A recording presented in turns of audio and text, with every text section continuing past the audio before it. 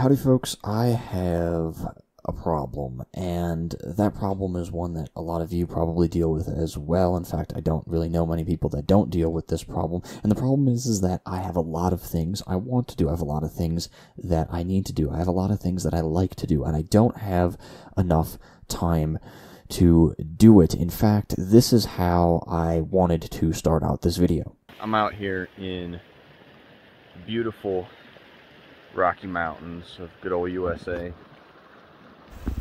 and I'm actually out mountain biking, and I'm about 5 miles deep into the forest. I've stopped here on this bridge, and I think this is a good time for me to speak to all of you. Yeah, as it turns out, it's not really a good idea to record a video on a windy day standing on top of a stream that is experiencing the spring runoff. And out here in the Rocky Mountains, you can imagine that that runoff can be, well, you heard it for yourself. It's not necessarily the most appealing to the ear. The reality is I actually really like getting outdoors. I like getting my exercise. I think that actually, those sounds are fantastic. They just don't sound great on video or, through audio when I'm making a video about neutron stars, which is probably why you are here watching this video right now. To make a very long story short, I solved this problem for myself quite a while ago when I started working on an independent project that I was doing, studying neutron stars through the lens of, doing timing analysis. I ended up writing some closed source code that allowed me the ability to retrieve and reduce NICER data in a standardized, just very default and simple data reduction procedure completely autonomously. And a while back, I recognized that this is something that a lot of you could really benefit from. So I cut out or copied out a lot of that code, changed it around a little bit, and actually developed a bit of free and open source code that will allow you to do all of this. Now, just to show you how powerful and useful this code can be before we actually get into it, I have my File Explorer open right here, and I have two of my backup drives right in here, Bade and Zwicky. I just realized how much of a nerd I sound like right now. But anyways, you can see here in Zwicky, I have all different kinds of sources. I have the Crab Pulsar right here in the full data sense. You can see I have a whole bunch of different stuff. If we go into NICER, though, you can see I have series 1, 2, 3, 4, which should really be cycle 1, 2, 3, and 4. And here in cycle 1, we have all the cycle 1 observations, cycle 2, plenty of those, cycle 3, plenty of those there. We can go all the way back. I have the Vela Pulsar. There's a lot more data here. Here's all the cycle 1 data. I have it all. I retrieved it all, reduced it all. Cycle 2 is a very similar picture. You hopefully get the point. I am not going to sit around and wait for all of that data to be retrieved and go through and sit down and just do a default data reduction procedure. The independent work that I do,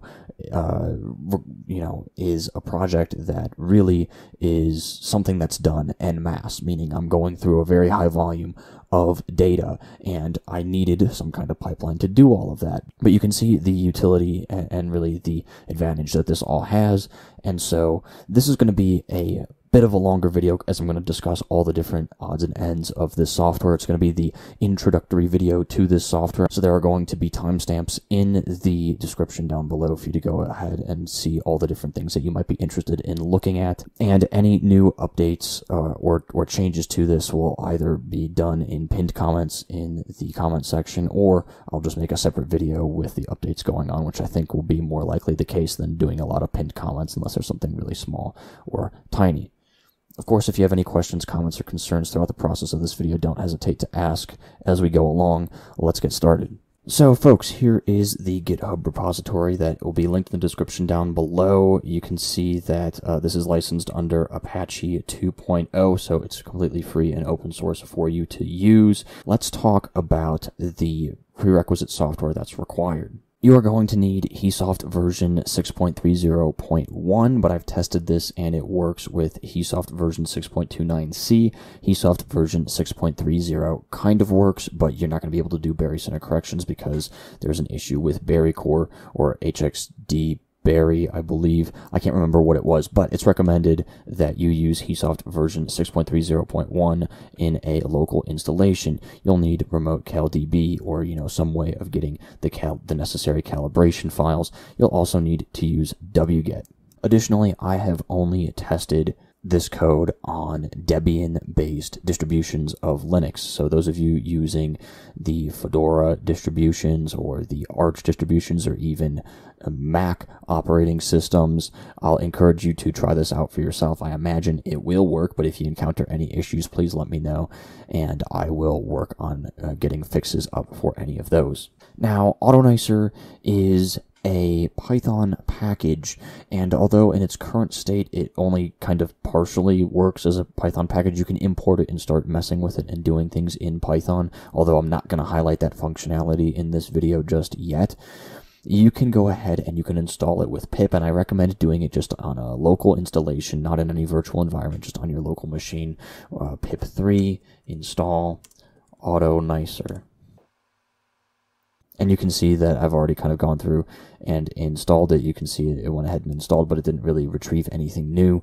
But yes, you can go ahead and do it. It's on version 1.0.2 because I'm considering the closed source version, kind of version 0. Now, AutoNICER is designed to work a lot with this particular page right here. This is the HEASarc Archive browser or search.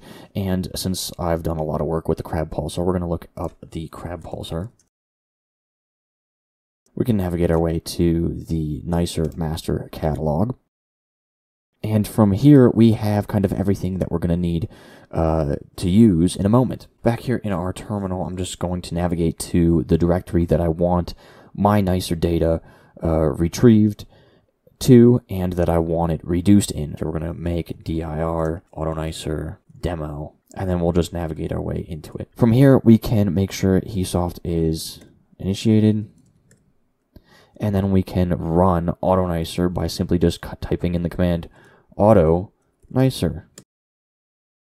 Now, AutoNICER will fire up and you will see it says AutoNICER, and it'll prompt you for the target, the same exact target that you put in here in the archive. You can see it's the Crab Pulsar. In reality, you could type in the actual Pulsar name, but Crab Pulsar is just such a more smooth name. It rolls off the tongue so much easier rather than PSRB0531 plus 21. No. Crab Pulsar is fine.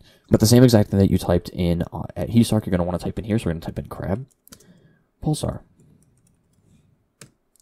Then you're going to be prompted with 3 things that are going to be like predefined settings for everything you want. Do you want to apply a Berry Center correction to the data that you are going to retrieve and reduce? Well, I do a lot of timing work, so by default it is set to yes, but you could type in yes or no, and a Berry Center correction will happen one way or the other.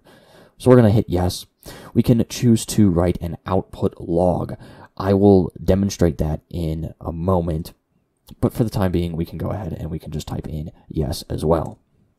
We can also compress all of the XTI files in a tar.gz format. This will be all the XTI files except for either the Berry Center corrected MPU7 cleaned event file or the non-Berry Center corrected MPU cleaned event file, depending on what you selected for this first setting. Because I want to demonstrate the tar.gz compression to you, we're going to select yes, and we can just enter right through that. You can add to an existing log, or you can create a new one. We're just going to create a new one, and it's going to come out in this directory. And again, I'll touch on that more after we run all of this. So I'm just going to type in new, and then we're going to name it, and I'm just going to call this demo because it's going to come out in because this is a demo, and it's going to come out in a CSV format, so just don't include .csv at the end. Now you're going to see this AutoNICER prompt right here, and now we can actually start doing some fun stuff with AutoNICER. By fun stuff, I mean selecting the observations that we want retrieved and reduced. Back over here in the archive, the first thing I should mention is that because this follows a very default and standardized data reduction procedure, any observations with 0 seconds of exposure time will automatically be kicked out. So you're not going to be able to retrieve or reduce any of these observations. But let's say that we want a short one like this one right here. It's only 47 seconds, and I don't want to be dealing with reducing a lot of this. So we can go ahead, we can copy that observation ID, paste it into our prompt, and hit enter. You will see it tells you adding, whatever that observation ID is, and we can type in cell to see which observations we have selected to be retrieved and reduced. We can go ahead and start adding a few more of these. Let's say that we want, this other cycle 3 observation.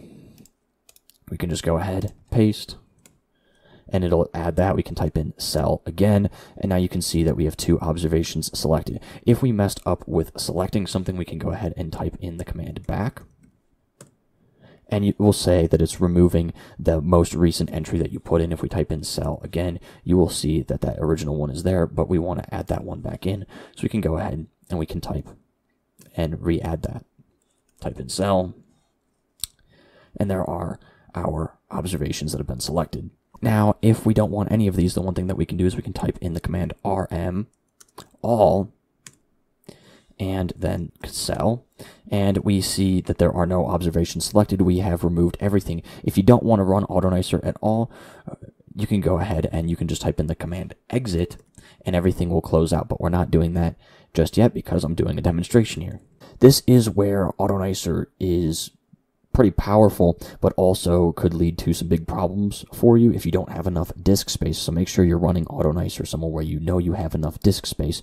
We can do something like this, and let's say we want all of the cycle 3 observational data. Well, we can just type in cycle 3, hit enter, and then with cell, you can see we have selected and queued up all of the cycle 3 datasets of the crab pulsar with just one simple command right here. Now, again, this is where that rm all command comes in, because obviously right now I don't want to do all of that. We'd be sitting here for a very long time in this video. But let's say that I don't want one of these in particular. I can come here and I can copy, let's say this one, this 301.301.0111 observation. We can type in rm, and then we can follow that with the observation ID, and then we can type in cell, and you can see that it has been removed from what we had before. You can see we had this 301.301.0111 observation ID selected, and then down here you can see that it is non-existent. But again, obviously I don't want to go through all these, so we can type in rm all, and everything will be removed. We can type in cell, you can see there's nothing there. Now, actually, I wanted to highlight this because we can go ahead and we can also type in, like cycle 1 and cell, and you can see there are many more observation IDs, so again, you can run into some serious trouble, especially if you're looking at a source like the crab pulsar that has very many counts, and these data sets can get very large. Again, I have gone through all of them. I've retrieved them, I've reduced them, I've done other analysis on them. They are very large, so just bear that in mind. You need to have enough disk space if you're going to use AutoNICER. We're going to rm all again, and I'm just going to go ahead and add in two observation IDs here. Alright, so we have these 2 observation IDs selected, these 2 observations from cycle 3, and what we can go ahead and do once we want everything retrieved and reduced is we can just type in one command, done. Done basically means, hey, I'm done selecting all my settings, I'm done selecting all my the observations that I want to be retrieved and that I want to be reduced. You will see that it starts firing up, and wget starts retrieving everything. It'll start by telling you that we're retrieving the XTI data. Bear in mind, the MPU7 cleaned event files and the UFA files can be quite large, so this will take a moment. Now, while this is downloading, I will say that this is limited based upon your bandwidth, and so if you have very slow bandwidth, things are not going to go particularly well. I am sitting off of Wi-Fi, not on Ethernet, so I'm not getting the best performance here, but we'll just let that run, and you'll see what happens in a moment.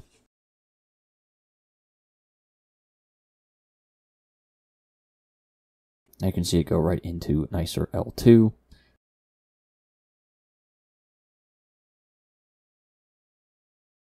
You can see the Berry Center correction is running, and now the tar-gz compression starts, and we are compressing all of the UFA event files, and also the MPU7 cleaned event file that is not Berry Center corrected. The Berry Center corrected event file is denoted with this BC prefix replacing the NI, and since we opted for the Berry Center correction, that is going to be the only event file that is not compressed. Once that's done, you can see AutoNICER has moved on to retrieving the next dataset that is going to be automatically reduced once it's fully retrieved. AutoNICER retrieves and reduces observations in series. Now, while that second dataset is reducing, let's go over the different commands that are being run here in what I consider a default or generalized or standardized data reduction procedure. First, we put it through NICER L2 with indir equals the path to our input directory and clobber equals yes. If you don't opt for the Berry Center correction or the tar-gz compression, this is the only command you really need to worry about. If you opt for the Berry Center correction, the Berry Center correction is performed with the input file being the path to the MPU7 cleaned event file. The output file is in the XTI directory as well, with the prefix BC at the very beginning. The orbit files are the orbit files that are located in the auxil directory of the retrieved dataset. The reference frame is set to ICRS. The right ascension and declination are set to be the right ascension and declination here in the archive, and it is in the required decimal format. And lastly, the ephemeris is set to the JPLEH 430 ephemeris. Again, if you opt for the tar-gz compression, you will see all of the UFA files compressed at the very minimum. You will also see the MPU7 cleaned event file compressed into a tar-gz format if you opt for the Berry Center correction. AutoNICER has run for both of these observations. Let's do a quick summary of everything that happened here. We retrieved the XTI data, the log and the auxil data, ran that through NICER L2, put it through the Berry Center correction since we opted for that, and so everything then was compressed in a tar-gz format, including the MPU7 cleaned event file. Then we moved on to the second observation, downloaded all the XTI log and auxil data, ran that through NICER L2, applied the Berry Center correction, and compressed everything. You can see here in the File Explorer, all we have are these two directories, which are containing our retrieved and reduced data. Here in the XTI directory, you can see we have the Berry Center corrected MPU7 cleaned event file with everything else compressed in the tar-gz format. We also have the other observation, and just like that. Now you will recall that right here we opted to write an output log. What that is going to do is it's going to give you this kind of a CSV file right here if we open that up. And you can see here we have a CSV file with just the input and the name.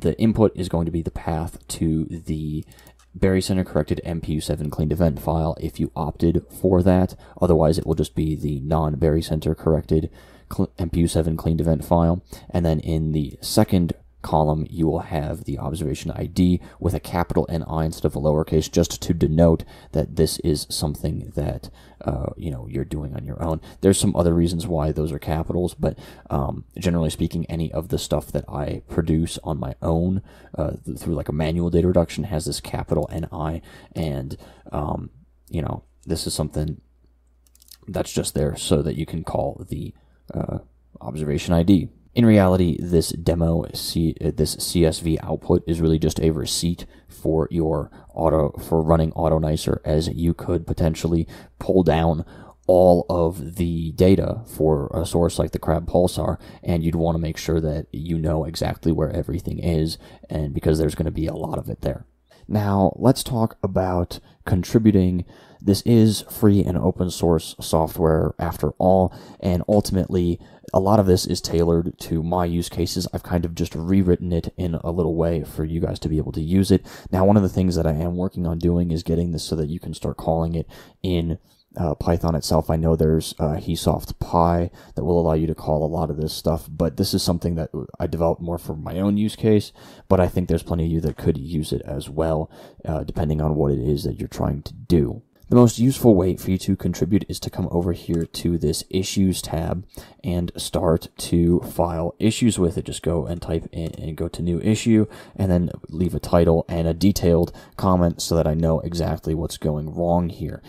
As you can see, I already have 3 issues that I want to do. 2 of these are enhancements, which we'll talk about some of the things that I want to do in the future. You can kind of get a hint of where they are right now. But right now, this is not up to date with AstroPy version 5.1, so I hope to bring it up to date with that with future versions. If you want to contribute any code, all I'll ask is that you go ahead and you submit a pull request. I'm a big fan of submitting a pull request to a different branch other than the master branch, and then merging that into master once there's been a number of changes all done to that. So I'll get something set up for that, but all I'll ask is that you go ahead and submit a pull request and leave as much information as possible, and maybe even some contact info, so maybe I can get involved and we can start collaborating and start working together on this and developing something kind of cool.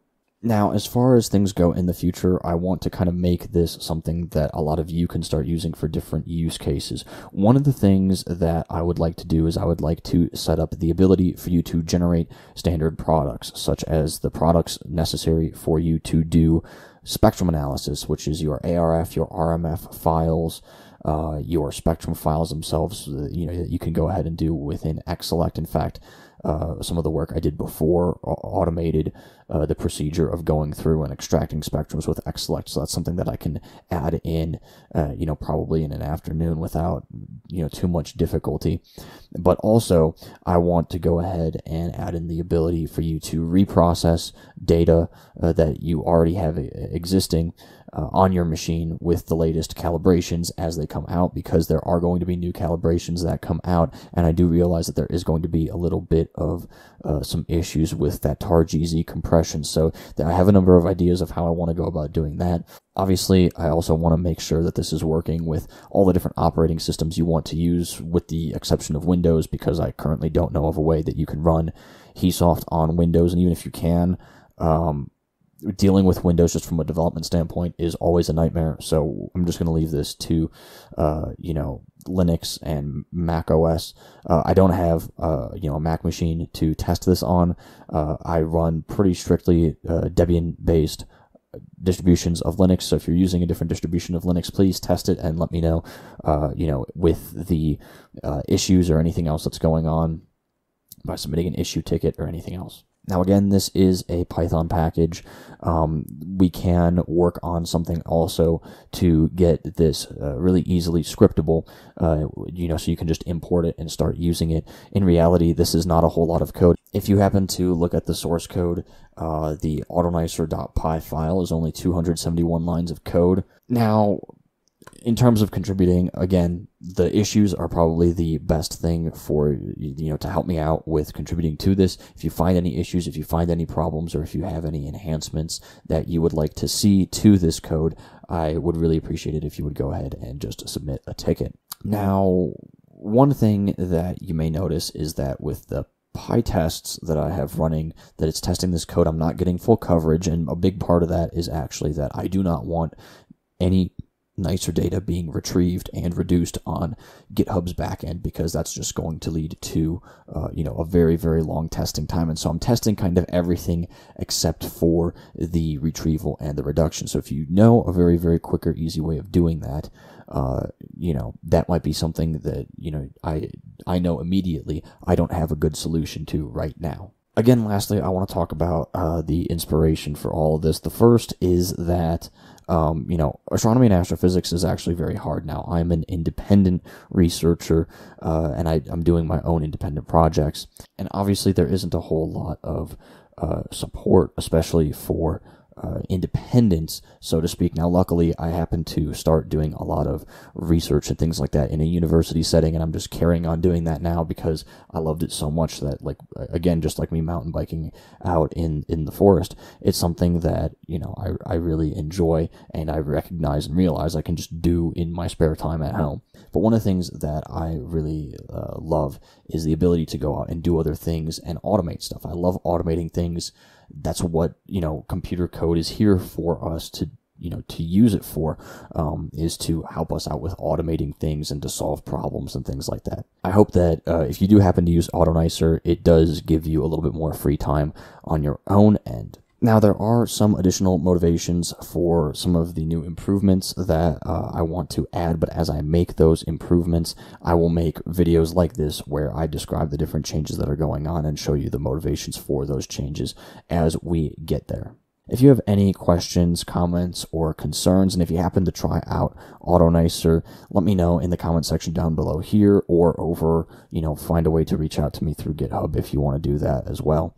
I want to thank you all very much for watching, and I hope, again, I really hope that this saves you a little bit of time, so that you're not sitting here reducing one observation after the next. Now, obviously, if you're,